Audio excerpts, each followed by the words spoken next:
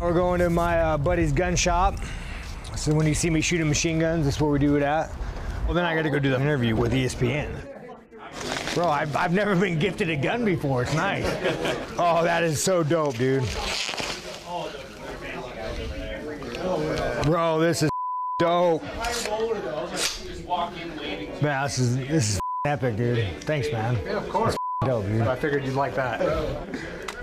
Let me tell you guys something. I don't generally like gifts. I make a lot of money. Anything I want to buy, I could buy myself, dude. But thank you, bro. Like, it makes me a little emotional, dude. This is going on my wall. Don't break in my house.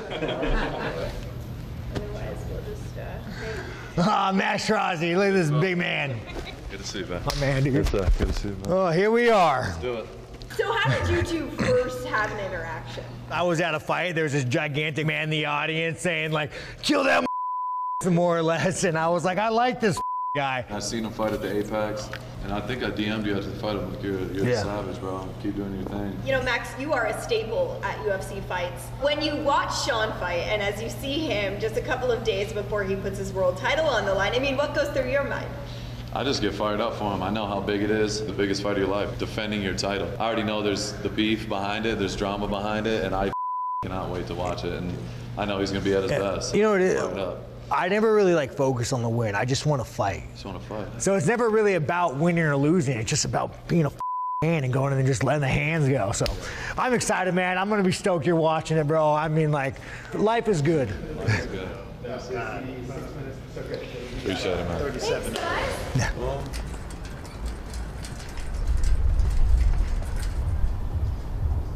We are a gym here, Primal Academy.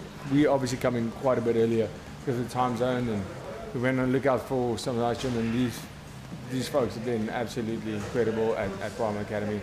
Beautiful setup they have here, proper old school basement MMA area. It's amazing. Alrighty.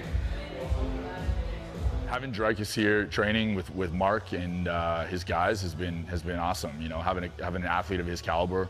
You know, we've had a number of professional athletes in here over the years, but it's never any less incredible rubbing shoulders with some of the best in the world in their discipline. Being around somebody like that has been amazing for us, the coaches, and the members here.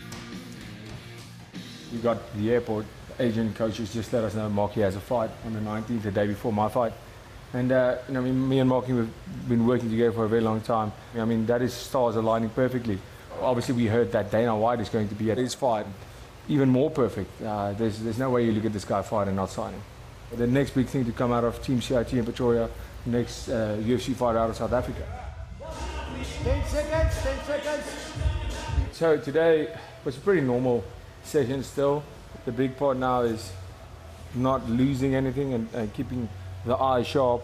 Everything that was perfect when we left stays perfect up until fight night, and even more perfect.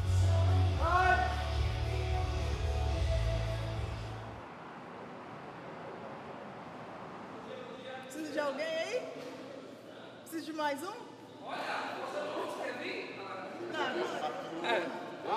Bora, precisa de um, Tô precisando de um aí, ó. Vem pra cá.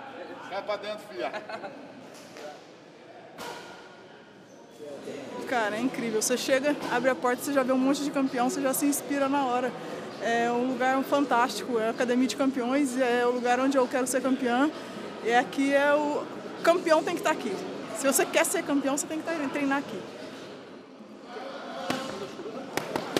Eu queria toda a energia positiva de vocês, eu gostaria de toda a energia, sentir que vocês estão comigo. Então eu conto com a energia positiva de todos vocês e eu prometo dar um grande show. You would describe Mayra as a finishing machine. She's the Cowboy Cerrone of the female division. It's always an exciting show when Mayra is fighting, and this one will not be different. She's ready, 100%. Vamos, me pega, me bate, mas vai ser campeã. 1, 2, 3. I woke up today like 30 more minutes. That's all I got. I was looking at bed. I was like 30 more minutes and I'm done. I love fighting. I love training. I hate camps though.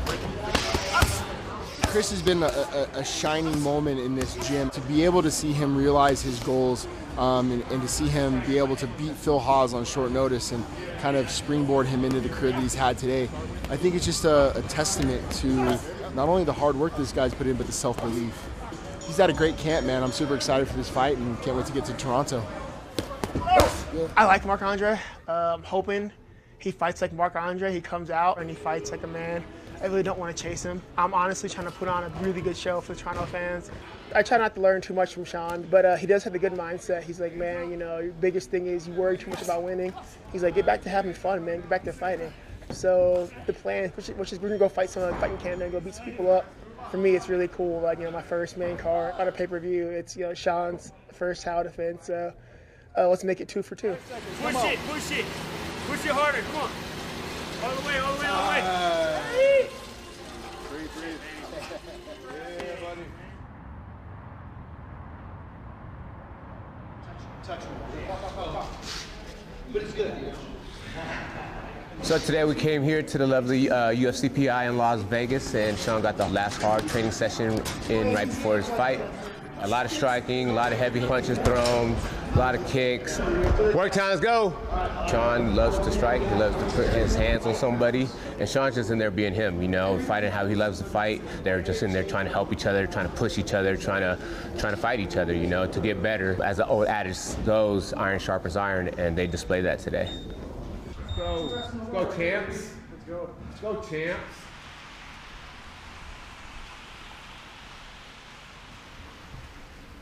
Yeah, see, that's proper. This is snow. No, I don't know snow. So that looked pretty intense. It was like something we see in the movies. But I'm loving Toronto, and I can't wait till fight night, and then after the fight to really enjoy the city for what it has to offer.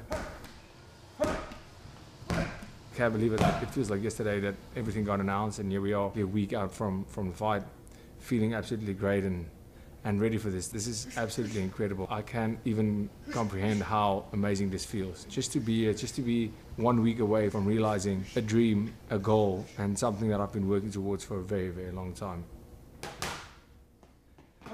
This is history in the making for myself, for my country. This is something so much bigger than me. Me coming from South Africa, living in South Africa, my whole team coming from Africa and South Africa, training on our home soil, and becoming UFC champion. That's extraordinary. That is defying the odds, and that is what legacy is made of. That's what I wanted to be remembered forever.